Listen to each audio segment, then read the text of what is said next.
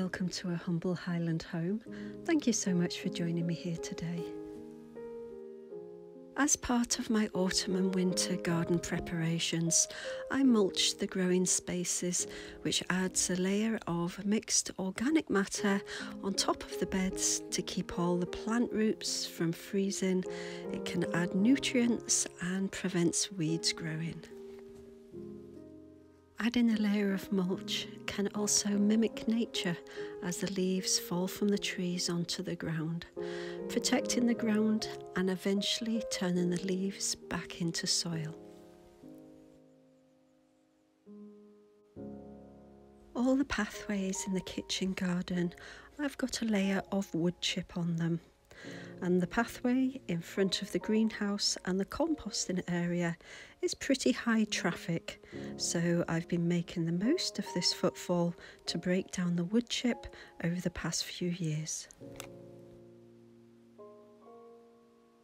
I can tell by the weeds that are now starting to grow in the top layer of what was wood chip is suitably broken down, ready to be lifted and used in the garden. Given this is going to be used in different areas of the garden, I am going to take out the bigger of the weeds so I don't unintentionally spread weeds across the garden, especially those perennial weeds that come back year after year just to say hello. This is a good example of how using fabric membrane doesn't always stop weeds from growing. They may prevent them from growing underneath, but the weeds can also take root on top of the membrane. I've got some areas that are covered with membrane and I've got some areas that are covered with cardboard. Both work well, but the cardboard does eventually break down along with the wood chip. I decided to use the membrane in areas that I knew that I wouldn't be planting anything directly into the ground. And along all the pathways next to the growing spaces, I've used cardboard. And this is to encourage the worms to come up to eat away at the cardboard and to help the wood chip break down from underneath, and our footfall will help the wood chip break down from on top. Also, I'm happy to use fresh wood chip in the areas that are covered with membrane, but next to the growing spaces on the pathways I only use old wood chip, and that prevents any nitrogen loss in the process of the wood chip being broken down.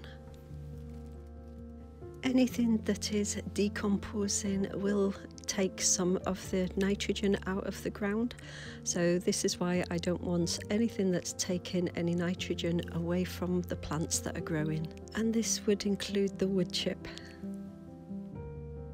And Kebby and Baloo are in on the action, wanting to know what I'm paying so much attention to.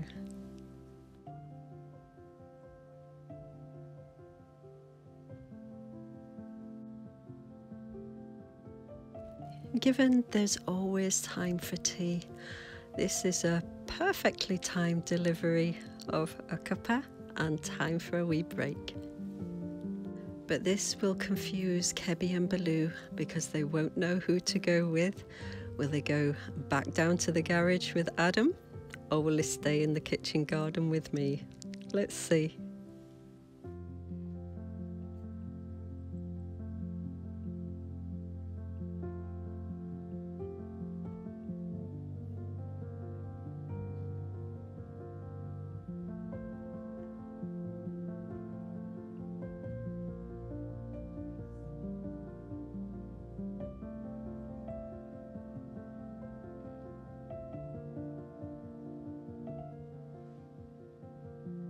Well, the garage and Adam obviously won, but I think it's just because Adam's got a cosy blanket for them in the garage.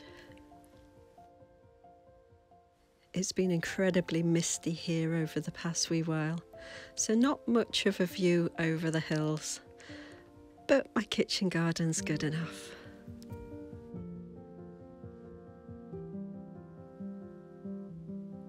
I will only do this process every couple of years, depending on how well the wood chip has broken down and once the weeds start forming in the top layer.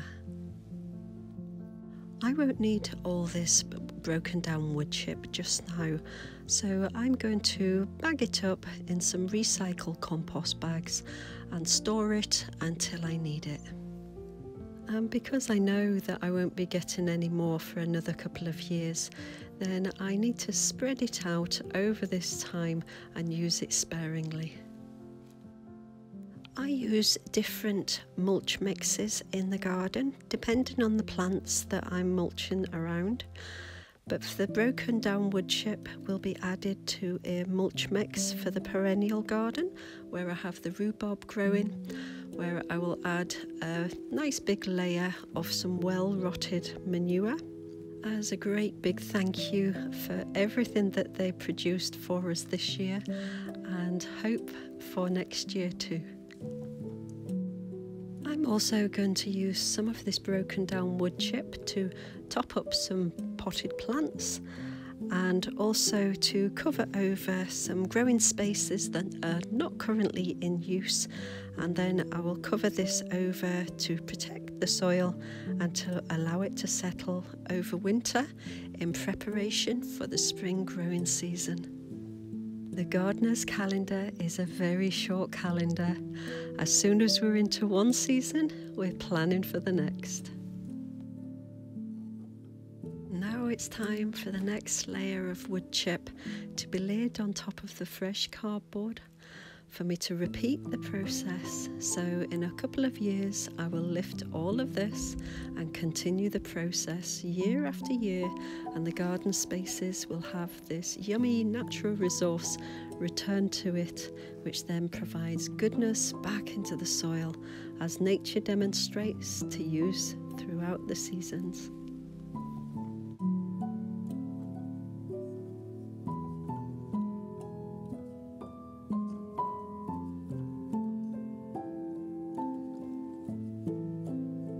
Although the colder months can be quite dark and grey, as everything dies back and hibernates, I'm planning a little bit of spring colour by means of a few dwarf daffodils and mixed tulips to celebrate the spring awakening. Both tulips and daffodils are best planted in the cool ground, as they need 13 to 15 weeks of cold weather to help establish their root system before the shoot emerges. Once the sun starts to warm the ground, it sends a message to the bulb that it's time to bloom. So I'm planting a few here in the pots just outside the greenhouse, so it will be a welcome sight as I start to plant my seeds in the springtime. I'm going to share some across the different areas of the gardens across the croft too. It'll be a welcome sight. I might just put a wee spring in our step and give us some motivation for the exciting possibilities of the year ahead. Until next time, thank you so much for spending time here with me today. Take care of yourself and others, and I'll see you in the next video.